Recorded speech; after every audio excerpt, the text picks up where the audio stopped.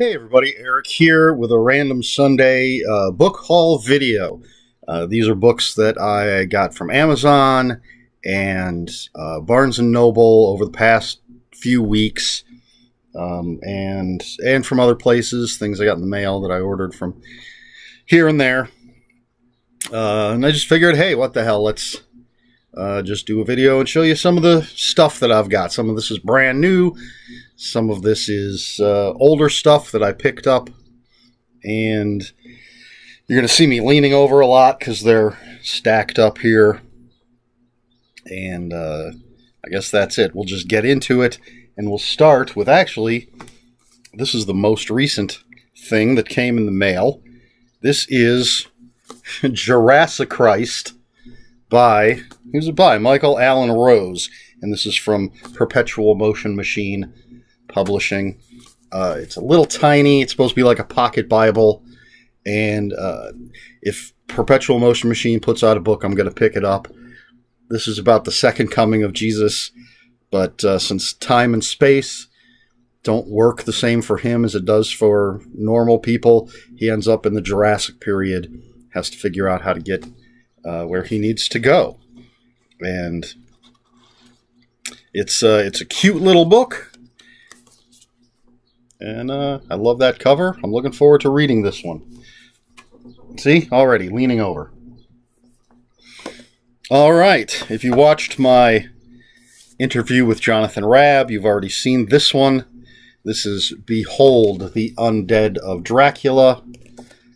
Lurid Tales of Cinematic Gothic Horror. I love that cover. This is from Muzzleland Press.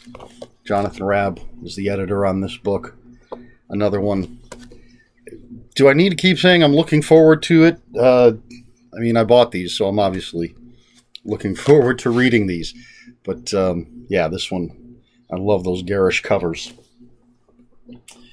Okay, now, we have the book that I just finished reading yesterday? Friday, maybe? I've already recorded a review. It'll be up eventually. This is The Night Stalkers by Christopher Triana and Ryan Harding from the Evil Cookie Publishing. And I don't want to say too much about this because, again, like I said, I recorded a review already. But check out that cover and then the back cover. You'll find out about this eventually. Oh, I don't like the way those are stacking up. Okay, here we go. Let's see.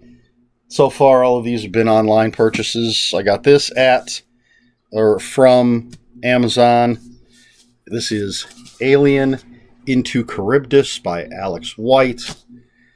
This is Titan Books hardback. I was surprised. Got normal paperbacks. Alien Phalanx came out in an oversized paperback, trade paperback size, but now apparently they're doing hardbacks. It's a hefty little tome, but yeah, more alien stuff. Xenomorphs.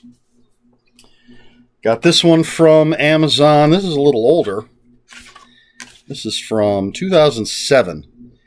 This is The Science of Stephen King by Lois H. Gresh and Robert Weinberg from Wiley, which I believe they're one of the publishers of some pop culture and philosophy stuff. This isn't to be confused with the new book, The Science of Stephen King, by Meg Hoftel and Kelly Florence. I do have some other books by these two. I have the Science. They did a Science of Superheroes, Science of Supervillains.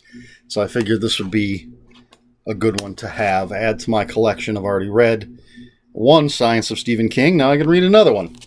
I like this stuff. All right. Playing Possum by Stephanie Rabig. However you say it. This is sort of companion to The Rue. Again, love that garish cover. And killer animals. Love it. Alrighty. This is number 9 in the Splatter Western series. Shadow of the Vulture by Regina Garza Mitchell. There you go. There she is. Let's see. I just posted a review for the second one, which I absolutely loved. I've read 3 of these so far. The first 2, and then I want to say the 6th one. I jumped ahead because I wanted to read Red Station by Kenzie Jennings. But we're up to number 9, and I know a few authors, quite a few authors, that are working on more of these. Can't wait. Love these covers. Been impressed with these books so far. All right, now we're getting into a few from Barnes & Noble. This is one. This is a book that I've already done in a book haul video. It's just a different copy. This is Star Wars from a Certain Point of View. And I had the hardback when it came out, but a few years ago I got rid of most of my Star Wars books. I kept the horror ones, and I kept some Darth Maul ones. And the hardback of this is one that I got rid of, but now there's a new book from a Certain Point of View for The Empire Strikes Back. And my nephew read this and told me that there's a Dr. Aphra story in here. And I absolutely love Dr. Aphra, one of my favorite characters from all of Star Wars. So I had to pick this up again. And then I'll wait when the paperback for the Empire Strikes Back one comes out. I'll get that. But this is, for anyone who doesn't know, this is 40 stories that retell the original Star Wars, what some people know as A New Hope. Tells that whole movie from different characters' perspectives. So, there you go. I didn't read it when I had the hardback. I'll definitely have to read it now, especially knowing that there's Dr. Aphra in here. All right, this book was recommended to me by regular viewer and commenter Michael Booker. And this is Biased by Jennifer L. Eberhardt, Ph.D., uncovering the hidden prejudice that shapes what we see, think, and do. Always interested in good nonfiction. And apparently she's originally from Cleveland. So, yay, hometown-ish. But this seems really interesting. And I'm just going to say, I'm looking forward to digging into this. And seeing what she has to say. And then I found this one at Barnes & Noble. This is Why Wakanda Matters. This is edited by Sheena C. Howard, Ph.D., and it says, What Black Panther Reveals About Psychology, Identity, and Communication. So, again, I like these sort of pop culture, philosophy, psychology, sociology kind of books. So hopefully this will be good. And it says a portion of proceeds from this book will benefit causes that support racial justice. So hopefully they're going to good places that'll use the money for good causes. And we're going to see some more Wakanda here shortly. Let's see. Okay, some more. We'll finish up with stuff I got from Barnes & Noble. This is over a couple different trips. Then we're going to get back to some Amazon stuff. Here's one. Found at Barnes & Noble. I was very surprised. This is Mapping the Interior by Stephen Graham Jones. I've only read a couple of his things. I can't believe how much he actually has. I'm shocked. Just looking at also by Stephen Graham Jones. That's a long list. And I think the first time I heard of him, at least the first time he registered, was when Mongrels came out. But he has just tons and tons of stuff. I'm going to have to catch up on all of it. So I was glad to find something else by him just sitting on the bookstore shelf. And then another one that I just... now I'm trying to remember if I got this one at Barnes & Noble or if I found it at Half Price Books. This is an author I have not read yet, unless I've read some short stories in an anthology here or there, but this is A House at the Bottom of a Lake by Josh Malerman. This is from This Is Horror, a great podcast, and a pretty good publisher. So it's a nice little book. Maybe a good place to start with Josh Malerman. I don't know. You know, starting small. Just get a little taste. I want to get Bird Box, but I can't find... Nowadays, I'm having difficulty finding a copy of the book that isn't either a picture of Sandra Bullock, a picture from the movie that was made, or a copy that doesn't have the, you know, big giant circle on the cover that says, no, a Netflix movie. I may have to break down and get one of those. I think I'd rather have the little circle than a picture from the movie. But I'm still trying to find one that doesn't have either of those things, because that's my little pet peeve. But there you go.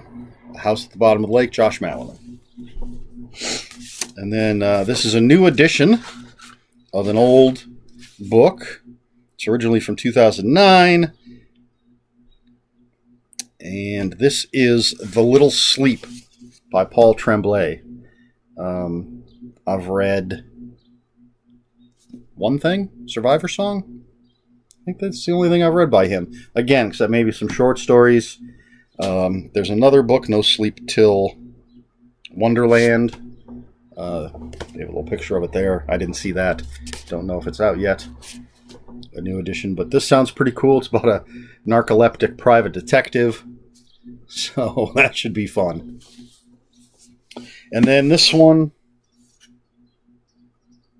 Oh, I didn't buy this at the store. I ordered this from Amazon. So I guess we're already back to the Amazon stuff. This is Black Panther: Tales of Wakanda, a groundbreaking anthology from the African diaspora, edited by Jesse L. Holland. Love that cover. The hardback. This is original fiction in the Marvel universe with a lot of great authors. Maurice Broaddus. I know I'm going to say this wrong. Tananarive is in here. Harlan James, Alex Simmons, Glenn Paris, Kyoko M. Just to name a few. Linda D. Addison. 18 brand new stories featuring the King of Wakanda, his sister Shuri, the Dora Milaje, Eric Killmonger, and more. So, again, looking forward to reading this. I love Black Panther. All right, then we have Pandemonium by Ryan Harding and Lucas Mangum from Death's Head Press. Crazy cover. Man, I want to read all of these, like, right now. I just read, well, The Night Stalkers was also co-written by Ryan Harding. So I might wait a little bit before I jump into this. Although, I seem to have forgotten some. What are you going to do? You're not going to see everything. But you are going to see Soul Survivor 2 by Zachary Ashford. And this is from Unnerving, and it's part of their Rewind or Die series. I reviewed Soul Survivor, liked it a lot. You know, creature, horror, animals killing people. So we'll see how Soul Survivor 2 is. Then we have Slaves to Gravity by Wesley Southard and Summer Cannon. I recently reviewed Killer Chronicles by Summer Cannon. I enjoy her stuff. We'll see how well she pairs up with Wesley Southard. This is from Silver Shamrock. There you go. And then we have Survive With Me, a collection of survival stories. This is from Alien Agenda, edited by Kenneth W. Kane, is what that looks like. And all proceeds from the sales go to the support. Let me start that over. All proceeds from the sales go to support the American Indian College Fund. So another good cause. 16 stories of survival. We've got some great authors in here. Brian Moreland, John Everson, Summer Cannon again, Tim Wagner, Lucas Mangum again, Nate Kenyon, Hunter Shea, Rio Yours, Brian Kirk. Just throwing some names out there. Seems like a great book. A lot of great authors. There you go. And now, some super giant big stuff. We'll start with the smallest one. The smallest of the big stuff. This is Robert E. Howard's Solomon Kane, the original Marvel years, omnibus. So there you go. Big giant book. Thick. There's just some of the things, covers of the things that are reprinted in here. Solomon Kane is my favorite Robert E. Howard character, and this is just chock full of old black and white stories, color comic books, just tons and tons of Solomon Kane goodness. Excuse me. And then, oh, I gotta reach over there. Then we're getting a little bit bigger. Oof. This is Marvel Horror Lives Again omnibus. I have the Marvel Horror omnibus, which had characters like the Scarecrow and It, I think is what it was called. Something like that. And I think Brother Voodoo is in there. And a bunch of, just a bunch of Marvel Horror. This gives us Blade, Satana, Lilith, Ulysses Bloodstone, Amphibian, the Wendigo. That was probably, I was surprised to see that this has the Incredible Hulk 180 and 181, which is the first appearance of Wolverine ever. He appears right at the very end of 180. Most people, when they talk about his first appearance, talk about Hulk 181. That's in here. I didn't realize it, but it's a Wendigo story, so I should have known. Anyway, there's a giant book. Got a cool back cover. And then, all right, even bigger. The last one, I just got this. I'm worn out from picking up these big, heavy books. This is the Official Handbook of the Marvel Universe Deluxe Edition. Look at how big this thing is. It's huge. There's all the covers. This is a little outdated now. This is from the 80s. And this was basically an encyclopedia of Marvel characters. Came out monthly. As again, there's all the different covers. I think it was 12 issues initially. And then they did like a Book of the Dead where they put out however many issues. Looks like 5 maybe. That covered dead characters. But it's, let's see if we can find a good page. Ooh, there we go. There's a character I like. 2 characters in a row. Ugh, so big and heavy. So it's like this. And it gives you, oof, their stats, real name, occupation, identity, legal status, former aliases, place of birth, marital status, first appearance, etc. And then, a big history of who they are and what they do. And their powers and stuff, known superpowers, height, weight, eye color, hair color, unusual features, weapons, strength levels. I had these, at least the original series when it came out back in the 80s. And I'm excited to have this. Like I said, it's obviously outdated, but it'll be fun to go through and read this. Ugh, if I can hold it. And I actually, DC did the same thing. They have the Who's Who of the DC Universe. I ordered that one directly from my comic book shop, and it's supposed to come in this Wednesday, as of this recording. April 14th is when I should have that. And the cool thing that DC did, the Marvel one was just like a comic book, but DC's came shrink wrapped, and the pages had three holes punched in. So you'd buy them like regular comic book issues, and you could put them in a 3-ring binder, and then if they had any supplemental material, you could put them where they needed to go alphabetically. Whereas with the Marvel stuff, you know, when later issues came out, if they had stuff in the you know, the B's and the C's and the F's, well, you couldn't slot them in where they went because it was just a regular magazine. But I liked that DC gave you that ability to put them in a 3-ring binder and keep everything in alphabetical order. But getting the giant omnibus of that on Wednesday, again, outdated because that's from the 80s, but it's still very, very cool stuff. All right, so that's all I have to show you in this, wow, over 20 minutes. Man, I talk a lot. Anyway, that's just some stuff I've gotten over the last few weeks. And I look forward to reading all of it. So that's it. I just figured I'd do a random Sunday video. So what else is there to say? Please, if you have any comments, questions, or corrections, put them in the comments below. Comments are open for spoilers, although I didn't review anything, so I don't know what we would spoil. But comments are open for spoilers. If you post a spoiler warning, we try to be polite here on my channel. Please like, share, and subscribe. If you'd like to follow me on other social media, my Twitter is @Ronin5757. My Instagram, where I post pictures of books, comics, games, occasionally fuzzy animals, is Eric Smith 5757. That's Eric with a K, ERIKSMITH 5757.